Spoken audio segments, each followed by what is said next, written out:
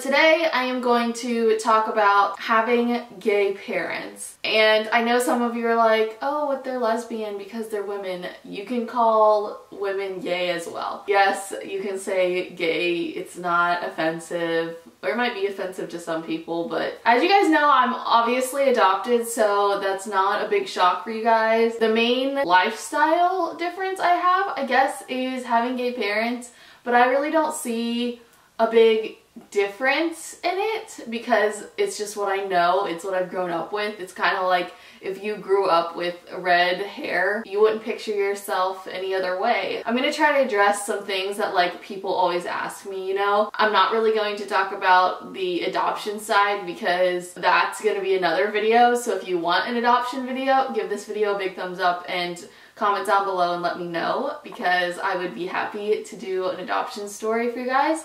But I got really inspired to make this video from another YouTuber. I'll leave the link to her video down below because she also made a video about growing up with gay moms, and I think that it was interesting to see from another point of view. There's not a lot of people who can relate to me in a sense, and if I could be someone to give some tips or advice to, or I don't know, if people are just nosy, I will be able to provide you with some information and some insight. So I guess I'll just start off by saying, yes, I have two moms. They are Caucasian, white, American, Sherry and Valerie, and they're awesome. They're like my friends.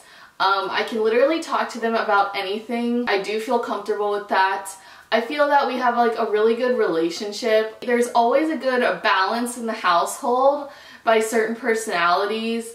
I remember the video that I watched, she was saying how she like wanted someone to like braid her hair. Sherry did my hair because I was in dance, so like I always needed my hair done. I guess basically what I'm trying to say is both of my parents provided what I needed, and they still do. They're a very good balance. I don't feel like I've missed out on anything. A lot of the times I feel like I have a better scenario than some people because some of my friends with straight parents, like they're either divorced or they had like marital issues or something like that. And I can proudly say that my parents have been together for 30 years. Well, okay, I'm gonna cut that to 29, but still, basically, rounding up, 30 years, and they have a very strong relationship. I hope to have as good of a relationship as them because I feel like they set a really good example. They have good moral standards and they're good people. So, I mean, comparing my life to, per se, like somebody else's, I would not see that I'm missing out on anything. Also in the video, the girl talked about feeling like she was missing that father figure or something. I don't know if she said that. I don't know, don't quote me. But I honestly don't feel like I missed out on a father figure because my grandpa was like so close to me and I miss him a lot. I don't know why, I just got kind of emotional there. That part of my life didn't really like change at all. That's not something that I really had to miss out on. Breaking the news to my friends or telling my friends that I had gay moms.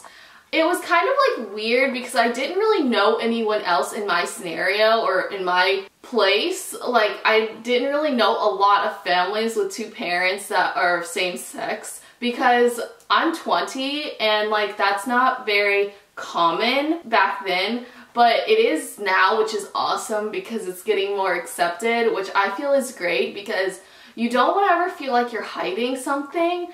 And I never hid anything from my friends, from anyone I met. I kind of had this slogan of saying when I first met somebody, hi, I'm Alex, I'm Chinese, and I'm adopted, and I have two gay moms. Like, I would always tell someone that because if they had a problem with me from up front, I knew that that person was not meant for me and that they just had to, you know, scoot to the side because if they didn't accept that or accept my family, then they don't really need to be a part of my life. And I mean, it doesn't matter. It's not everybody's cup of tea, and that's fine.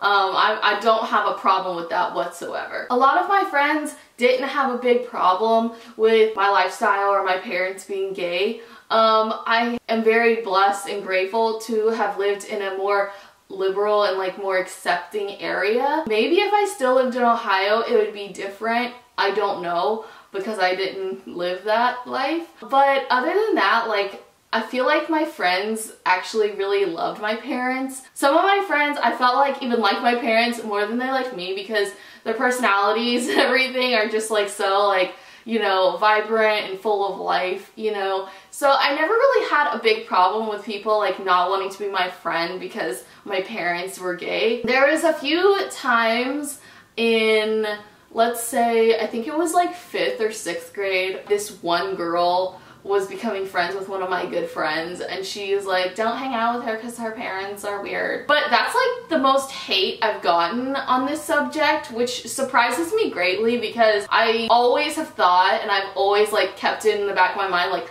you might get hate for this, it's not normal, it's not normal. I don't know, so many times I feel like straight families, I feel so like divisional. I feel that like people or families with a traditional, you know, mom, dad, child, I feel like that template breaks up a lot easier nowadays, which actually makes me scared because I'm straight, if you didn't know. I just wanted to put that out there because I know that some people think that like if somebody has gay parents, they could make their kid gay or lesbian or whatnot. That is not the case. You are simply born with it. I can tell you this from first-hand experience. Well, not first-hand, maybe second-hand. My parents did not choose to be gay. You don't choose to be anything, because I don't think that like my parents would choose a hard lifestyle and to choose to be a minority when, you know, you can get so much hate for it,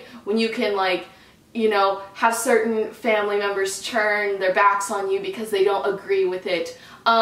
I don't think people would want to choose that. You can disagree with me all you want. That is totally fine. I am giving you from what I know, and trust me, I know a lot about this because I live with my gay parents, that they did not choose that lifestyle. It's them, it's who they are. It's like being born with tiny little eyes like this, you know? It's kind of just like in their DNA. I believe it's hereditary. It's just like a gene, you know? You're just born with it. And that's how it is. Surprisingly, the YouTube community has been great as well. You guys love seeing my parents in the vlogs, and I think that's amazing. I'm really just making this video to give out and share my message with the world because it's not very common to hear a 20-year-old today talking about growing up with gay parents. So that's why I kind of just wanted to talk to you guys about this. I don't know, I feel like I want to ask, do you have any questions? If you do, leave them in the comments down below.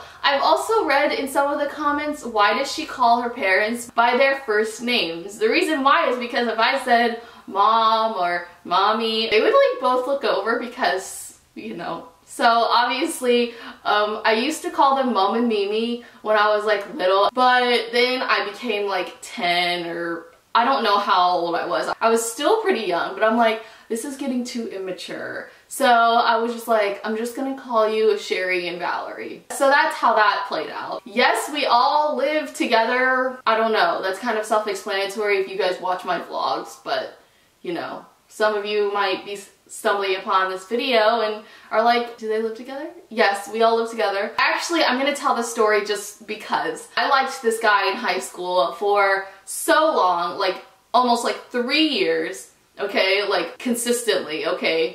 And I liked him and liked him and liked him, and the day that I found out that he was not in support of gay marriage, I didn't like him anymore. I just find that story to be so funny. Sometimes I think they're more girly than me at times because they like makeup and stuff. Well, they don't love makeup, but like they wear makeup more than I do.